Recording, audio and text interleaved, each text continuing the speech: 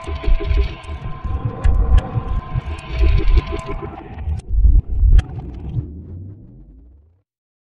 everyone, in this video I'm going to show you how to use Switcheo. Switcheo is a new DEX, which stands for Decentralized Exchange.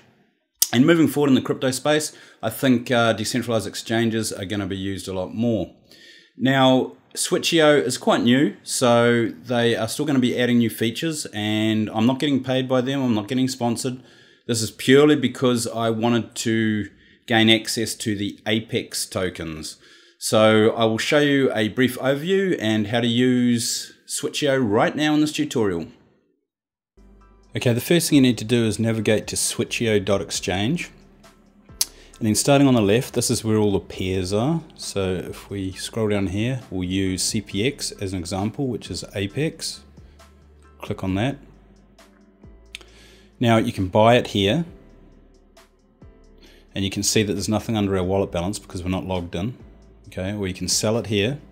Now here are all the sell orders and here are all the buy orders. Now you have the price chart here and all the trade history here. Now you can log in here or you can log in over on this side if we click on this. Now you can use a JSON file or an encrypted key or a private key.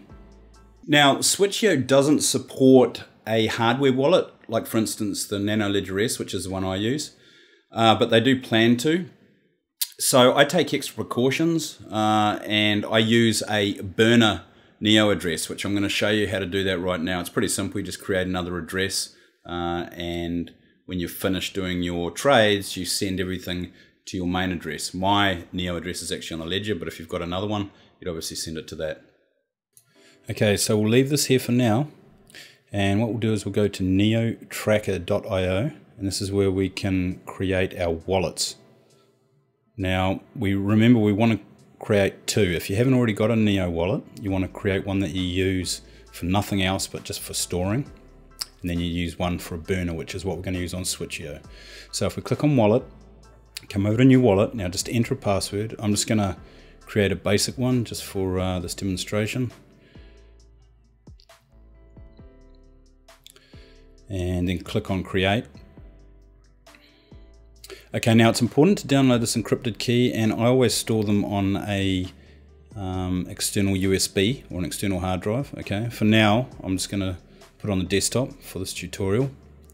Just click on save. Now continue, and this is your private key. This is also important. You can put this into a text file and save it on the same USB or wherever you put your encrypted key. Now, I can also click on this print paper wallet, okay, and you can print this and put it on the USB as well. It's good to have it as a reference, okay. Click on continue. Okay, so now we have our address. Let's go back to the Switcheo exchange. Now, what we need to do is we need to put in our encrypted key that we just downloaded. So we'll click on that. And we need to put the encrypted key in here and obviously our password that we created the wallet with, okay? So I'll come down here and I'll just double click on this to open it up, and then I'll grab the encrypted key for the address, right click and copy, just minimize this and just paste it in here. And then I'm just going to put in the password that I used to create the wallet with. Just log in. Now it's going to decrypt it, and then we're going to log into the exchange. Okay, so you'll notice there's no balance right now because this is a brand new wallet. So what I'm going to do is I'm going to go to Binance and I'm going to send some Neo to Neo, and you'll need gas. I'll send a little bit of gas as well into this wallet, and then we'll go from there. Okay, now just bear in mind that any transactions that you make from a Neo address, like on an exchange, to the Neo address that you're going to use in Switcheo, or any transactions that you make in Switcheo can be delayed a little bit. So this can take, a couple of minutes, maybe a little bit longer. In some cases, when you're doing a withdrawal from Switcheo into your wallet, it may take a bit longer. I had one case where it took a couple of hours, so, but it just depends on the network and what's happening. So just bear that in mind. Okay, so the 2 Neo has arrived, which you can see here, and I also have some gas. Now, the way that you can buy, let me just change this to CPX. Now, the way that you can purchase is you can, for example, if you want to make an order here and not get the market value for the current market value, then you can just click on one of these, for example, and then you can set your own price in here. So if you wanted to go lower than this, you know, if you wanted to try and get a bargain, then you could set this lower. For the purpose of this video, I'm going to actually go for the market value right now, which is this one. Now you can see that I click on that, it automatically puts the price up here, and it's showing 44 in total, but obviously I've only got 2. So all I've got to do is just drag this back a bit, and then just drag it forward, and now it'll be 2. And this is how many I'm going to get. I'm going to get 757 CPX or Apex. So now I'm going to click on buy. Okay, and this will come up. Now you can have a look at this, pause the video, but I'm going to place the order. Okay, now you'll see that it's pending here. Here it comes here. So it's been broadcast. Okay, you can see it's confirming here as well. And it's gone back in pending, but this will come back in confirming again. Now these can take a while, like I just mentioned. These can actually take a while. Sometimes they're a bit faster, so I'm going to minimize this. And we'll just wait a couple of seconds. And if it takes a little bit too long, I'll pause this video, but I'll wait a couple more seconds. Actually, you can see there's an order gone through here, so hopefully that's our one. So it's taken a bit longer, so I will pause the video. Okay, so it only took a couple of seconds after I paused the video. Okay, you can see it's a success. Now you can see over under our contract balance, here is our balance here. Okay, let me just get these out of the way. Okay, so now these are actually on the exchange. These are not on our wallet. Okay, these are in the contract on the exchange. So what we need to do now is we need to withdraw into our wallet, into our actual wallet. Okay, so we're going to click on withdrawal. We'll get another transaction pop up in here. Actually, no, you won't. Yeah, you will. Yep, here it is here. And now this can take a while. And sometimes you can see here that it's actually still showing the 2 Neo. Okay, now sometimes if you try and withdraw too early before there's been enough confirmations, you might actually get an error over here. Now I'll show you what I mean. Here's another burner address that I used the other day. You can see down here I've had a few fails, and that was for that exact reason.